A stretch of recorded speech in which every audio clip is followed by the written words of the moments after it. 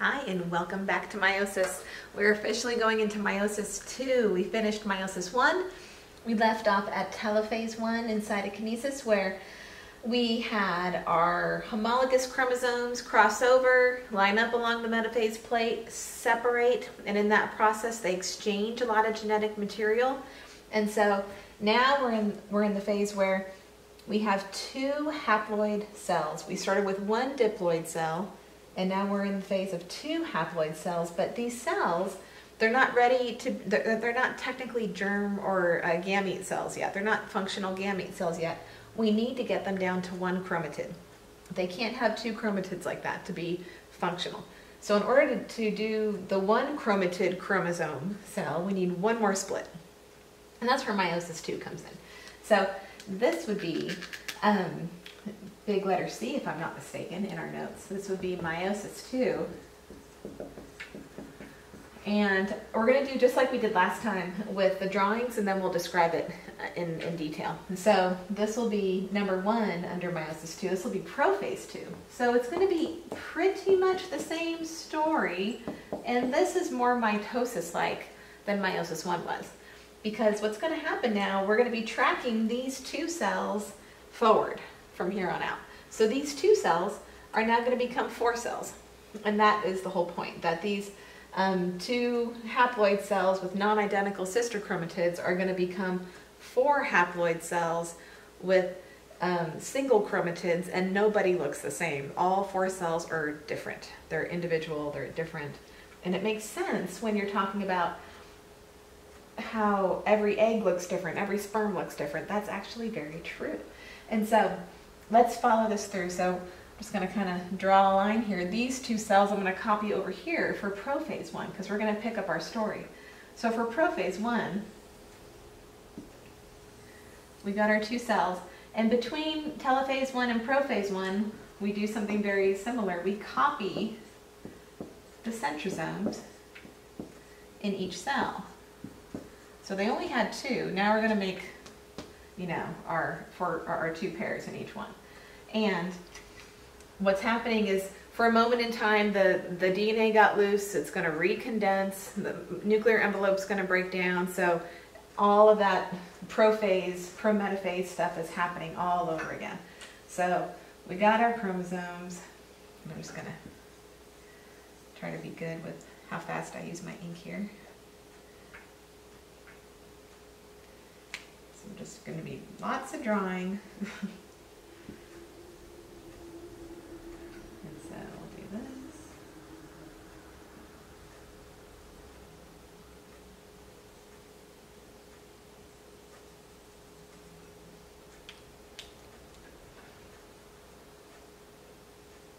And so these chromosomes are just hanging out, and they're ready to enter meiosis II. They're in prophase 1. Nuclear envelope came, went away, and the centrosomes were duplicated. So now after prophase 1, you can guess what's going to happen. We have, prophase 1, prophase 2, forgive me, we're in prophase 2. Now when we get into metaphase 2, you kind of know the routine of what's going to be happening again. So we could kind of bust through this whole entire process. And we really don't need to write too much up because a lot of the same stuff is happening. So if we were to write a little something under prophase 1, pretty much all you need to remember is that the centrosomes got duplicated.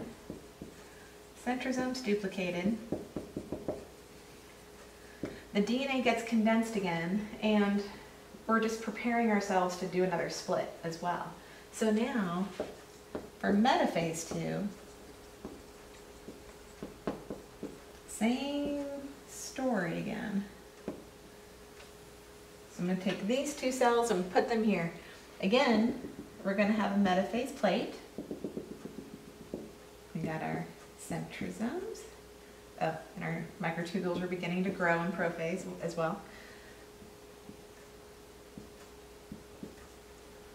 We're going to make another mitotic spindle to a certain degree here as well.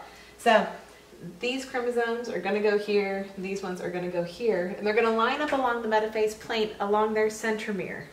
Whereas in meiosis I, in metaphase 1, they were lined up along the chiasmata. Here they get to line up along their centrosome, just like we saw in mitosis. So let's draw these little guys.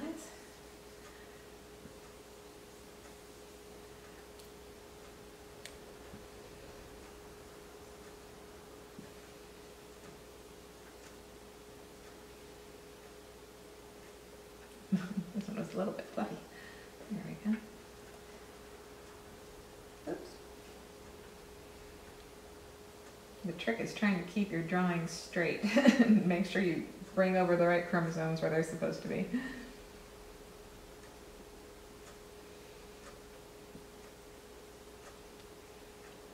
Just redraw this, make it look nice.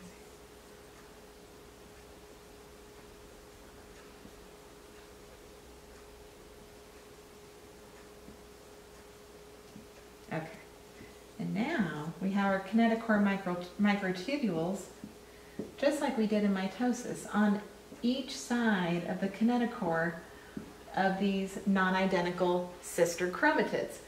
So very mitosis-like. You kind of see what's going to happen here. So microtubules connect to kinetochore, just like before, and they line up along the metaphase plate. I'm going to call that MP, metaphase plate, at the centromere.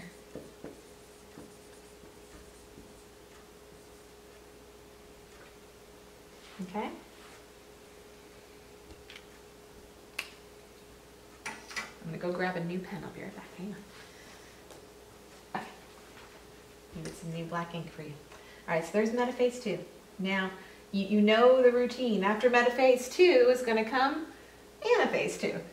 And just like in anaphase before, everything is going to migrate to the poles because those kinetochore microtubules are going to allow them to get pulled in. So, brand new pen. Here we go, number 3. Anaphase 2.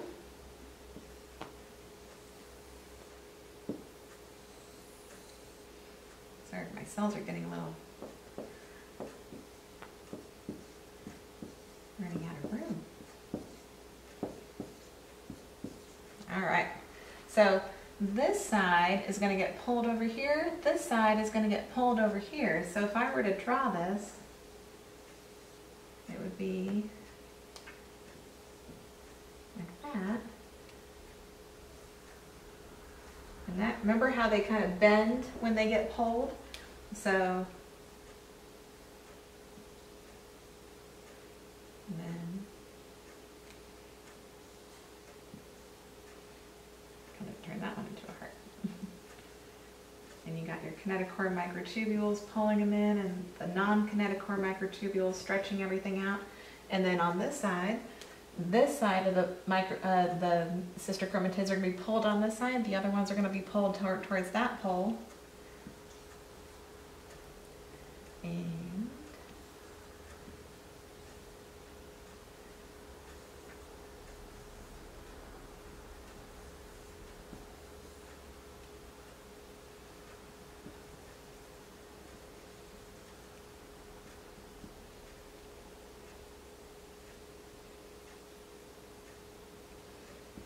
remember, you got your kinetochore microtubules, your non-kinetochore microtubules stretching everything out.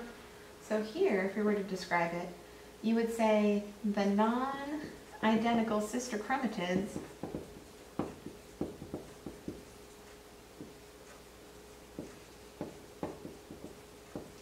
separate and migrate to the poles.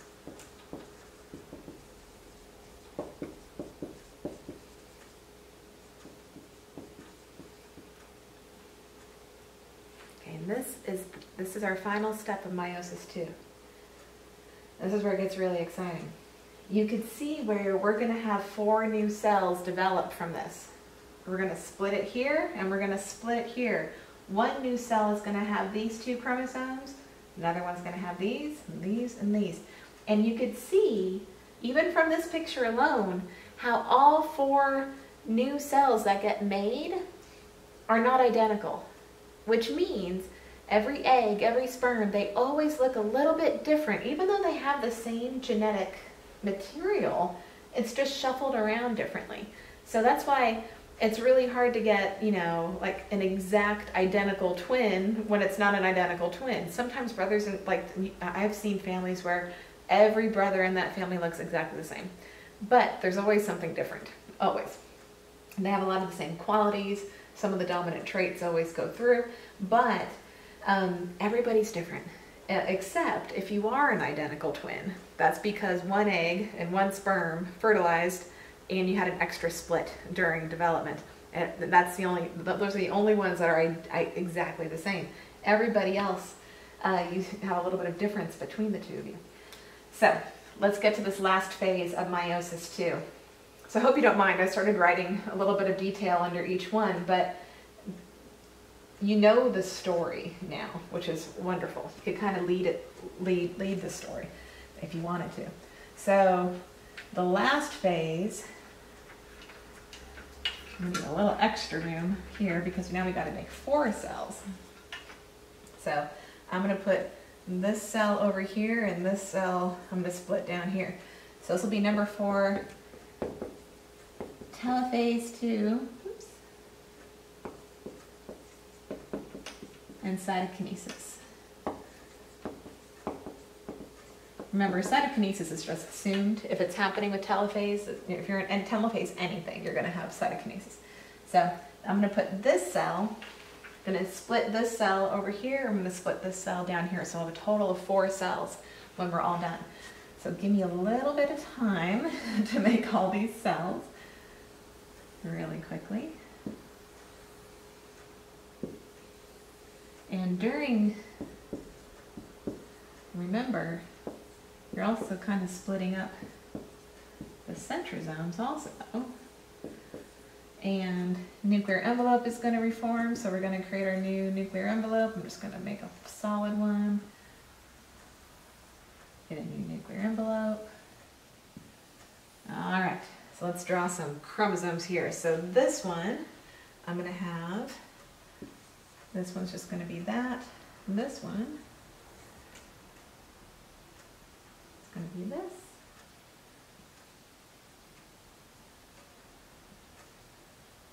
And this one.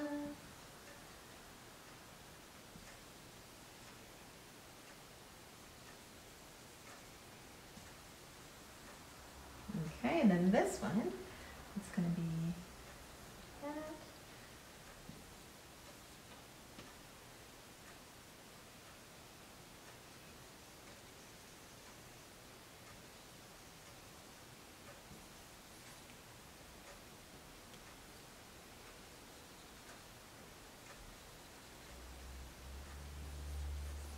Okay. All right. You may think that these two are identical, but they're not, and here's why. So now, remember that these chromosomes are numbered 1 through 2. I'm sorry, well, in our case, it's 1 and 2. But in our world, it's 1 through 23. But what we now have, remember that the chromosomes we inherit, in this case, I made the mom chromosomes black and the dad chromosomes green. So remember, this one is chromosome 1 from mom, this is chromosome 2 from dad. This is chromosome 1 from mom, but now she got a little bit of dad chromosome mixed up in this one too as well. This is chromosome 1, this is chromosome 2. I kept them in order.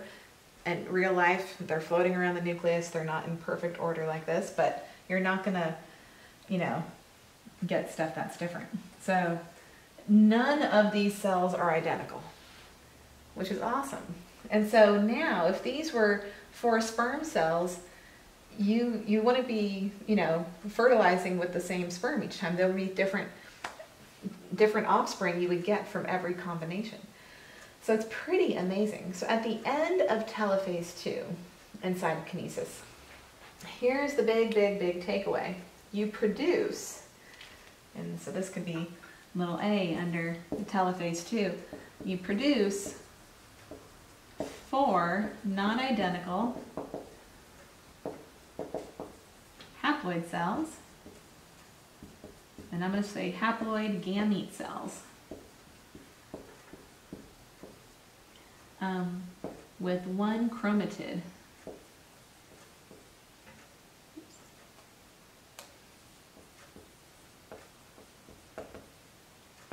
So each chromosome is made of one chromatid at this point.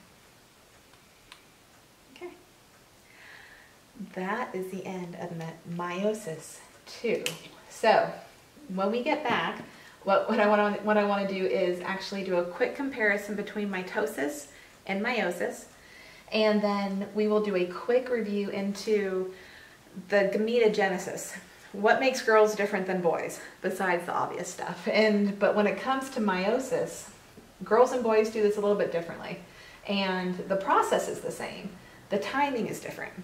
And so we're going to go into that just a tiny bit, and that would be the end of this section. So I hope you've understood this whole process and you see where things are different and where they relate. There's always a compare-contrast issue here. So we're going to draw it all out and we're going to compare it, and I hope it all works out for you. So we'll be back. Come on back for a review and we'll get into what makes girls and boys a little different. Thanks.